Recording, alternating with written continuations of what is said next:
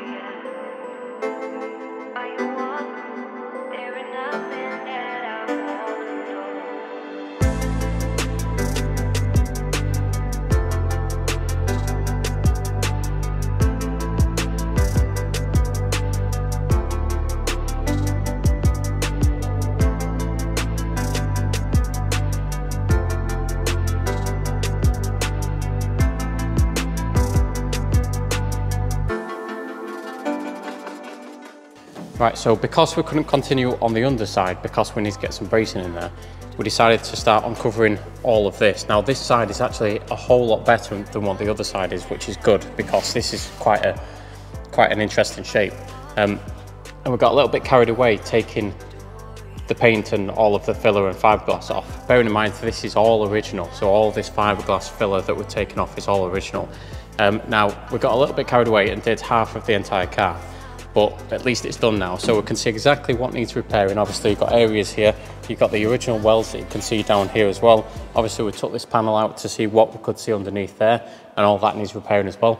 So that's going to be it for this video. Do check us out in our next video where we're going to continue on these rust repairs, and we're hopefully going to get some bracing inside that car so we can start on the floor and the sill sections.